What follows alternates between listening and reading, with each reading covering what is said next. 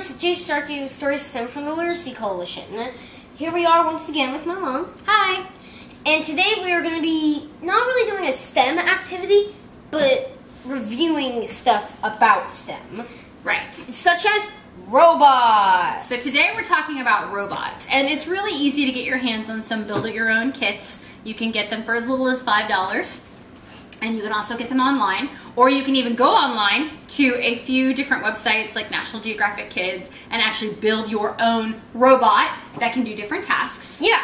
And a great book, if you're having fun with robots, is Rodney Watt's Robot. And Right. it's not a typo, that's actually how it's supposed to be spelled. the Rodney Watt books are by Helen Lester.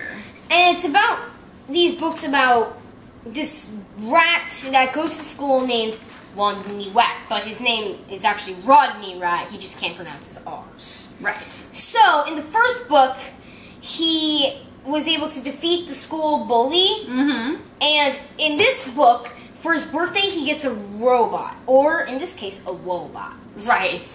And the robot is able to do a job for Rodney. He can't pronounce his R's, but if he says something like, the robot will go, so it can pronounce his R's for him. What's important about robots is they actually are machines that do a specific job for us. And there are robots that can do really simple jobs, like the Roomba that can vacuum the floor, or they can do really dangerous jobs.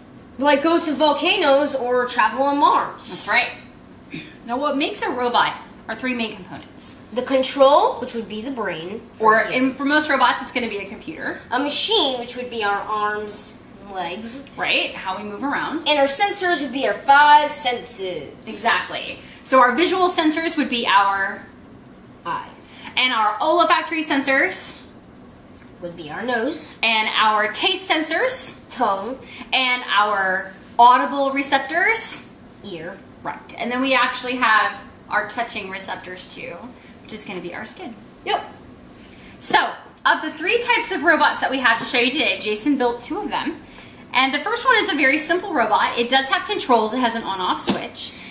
Yeah, this one is really simple. It's a spider bot. All it does is, well, when you turn it on, it just moves. Goes in one direction. It doesn't do any work for you. It's just for a little play thing. Right. It's really cool. Now, this robot doesn't have any sensors. So if Jacen turns it on and sets it on the box, it would climb right off the edge of the box. But since it has suction cups on its feet, it'll climb up ramps like this.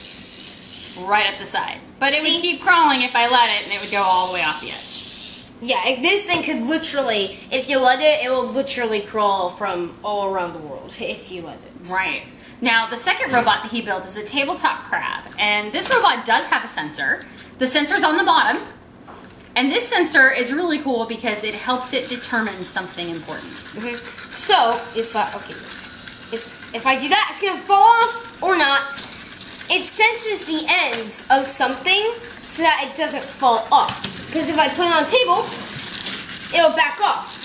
But the creases in the table kind of stop it because if he runs into it, he thinks it's a table. So what's interesting about this crab is it has the ability to sense an edge and it turns so that it doesn't crash. Yeah. Now the last robot we're going to do is an Ozobot. And it's the smallest one. This one's the smallest one, and this is also the smartest one.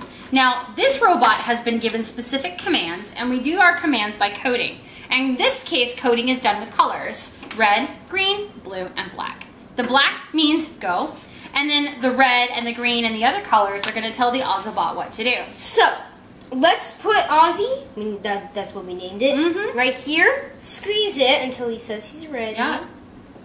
He's ready. Now, let's place him.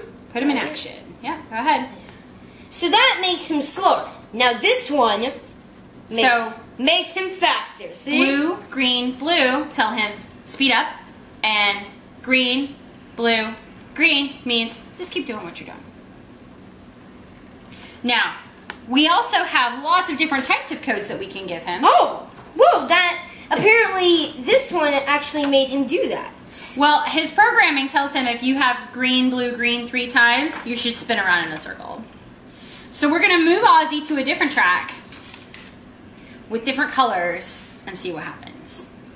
Green made him go a little bit Now he faster. stopped because this part of the track is all white, and white is not one of his color codes. See, because look, if he goes on this, He doesn't do he anything. doesn't move at all. Because he doesn't have any commands. He's not an artificial intelligence. He cannot learn on his own. He has to be given specific instructions. Now, if he is set on this, he'll Now, still go. What's cool about this track that we have right now is it actually is having Ozzy change colors. So sometimes he's purple, sometimes he's green, sometimes he's going to be red, but he's not super smart. He only goes where the color codes tell him to go. Yeah, but with Ozzy, you can literally make crazy courses that he could literally follow. Like, let's try this one. See if it works. All right, let's see if the line is thick enough and if Ozzy can figure it out. Yeah, if it's not thick enough, he will not go.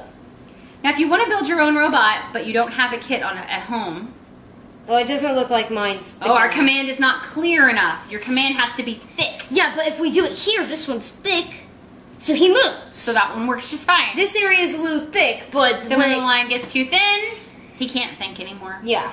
So if you want to build your own robot, we linked a couple of lessons like through National Geographic Kids so that you can build your own virtual robot online for doing a variety of different jobs like excavating ancient Egyptian tombs and things like that. Yeah, it's really cool.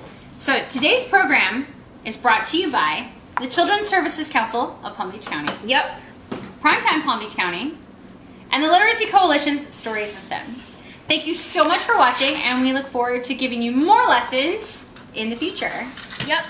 And we will see you next time on the next Stories in STEM.